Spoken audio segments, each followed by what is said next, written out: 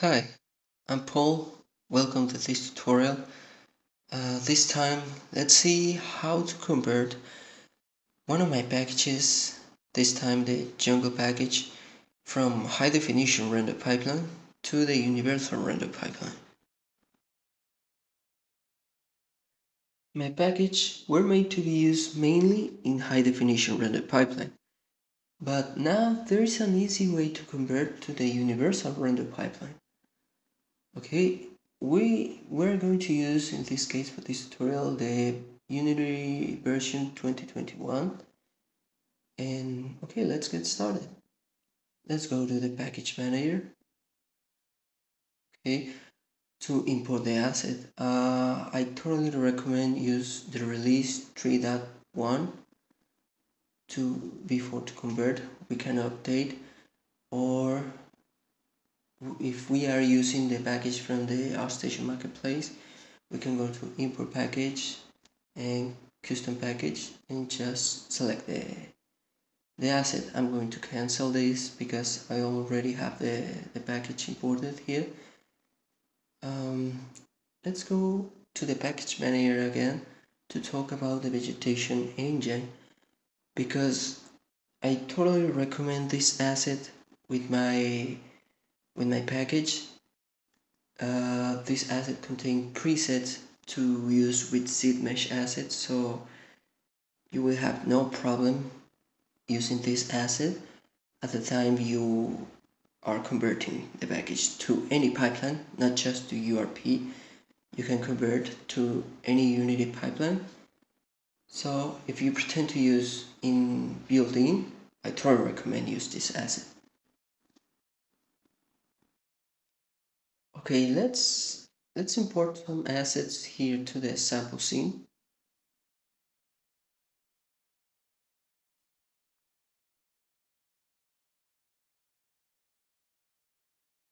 And now we must go to the shader graph folder here in the package to transform the shaders.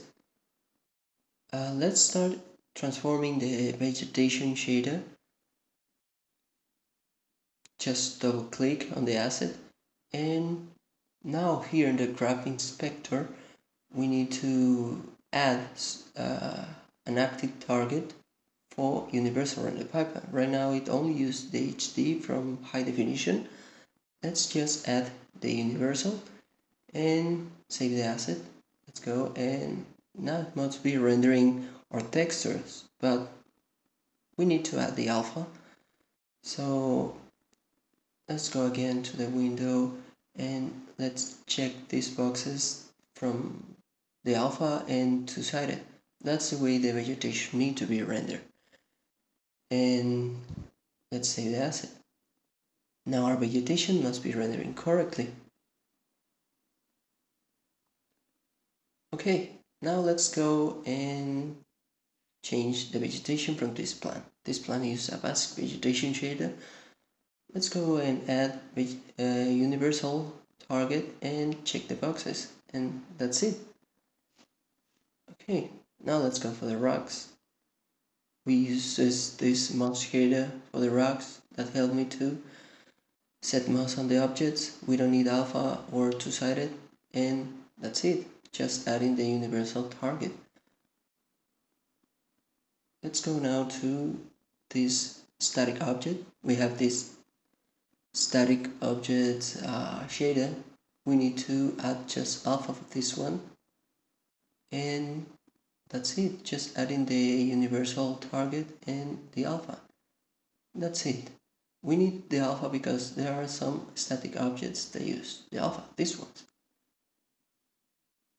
And that's it. We just need to transform the shader from the water. Let's place the plane here. Let's go to the sea water shader and add the universal. For this one, let's change the surface type from opaque to transparent. Okay, now let's go just save the asset, and now everything must be fine.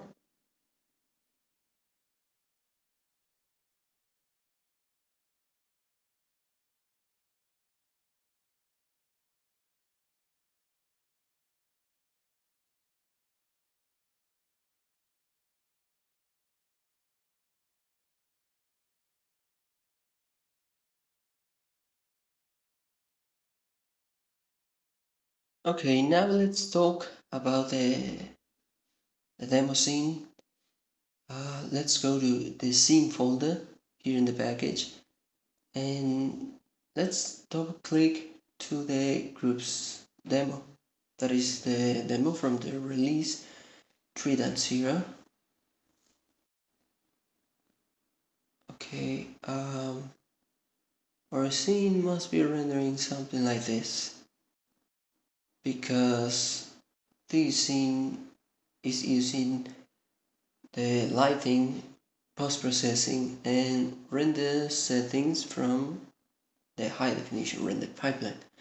So we need to modify that, and to do this, let's go and generate a new empty object here in the scene.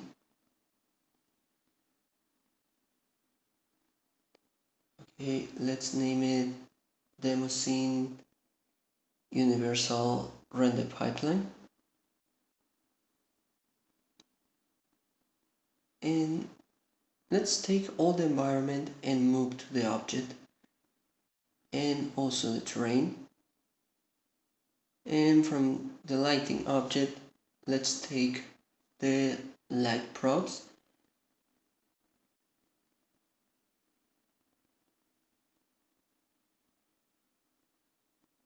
Okay, and that must be everything. And now we go to this folder, and we are going to save this object as a whole prefab. So it's gonna take a while because it's going to be a big prefab, but I'm looking here at these big objects. Let's go and change the shader.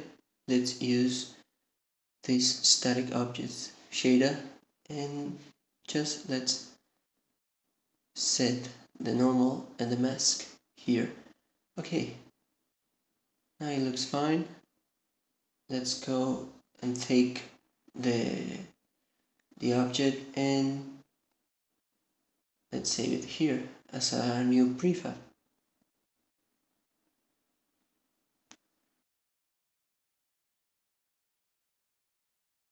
Okay, now we're here in the sample scene of Unity again, and also we have the prefab of the whole scene, and what we're going to do is use the post-processing and render settings from this demo scene with the prefab that we just made. Let's go and import here the prefab. Okay, now it looks fine. It is rendering, but looks like it also has some problems, and this is just the terrain that is not rendering. That is because the terrain is not using material from Universal Render Pipeline. This is using the material from the high definition. Let's go here quickly and generate a new material. I will name it terrain URP. And now let's choose Universal Render Pipeline, terrain, and lead the shader. And now just let's place the material here into the terrain.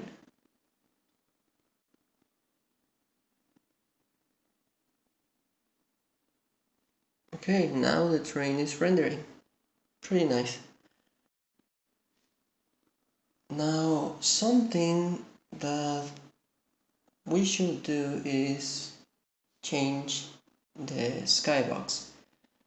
That will help to improve the lighting of the scene.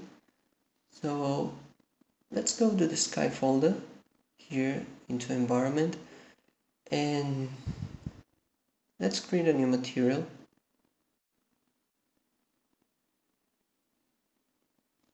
Let's name it sky URP.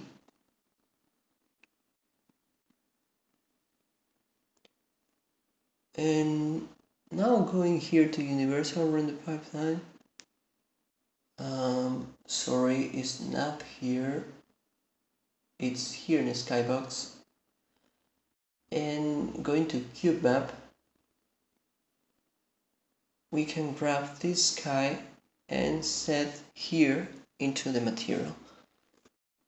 Now let's to the lighting window, environment, and let's set the sky here. So now the demo scene is looking much better. Okay, now our scene is looking fine and we can use it here in URP, but we can do better with this, adding a new object. I'm going to name it reflections. What I'm going to do is add a reflection probe to remove these weird reflections from the ground and also from the vegetation.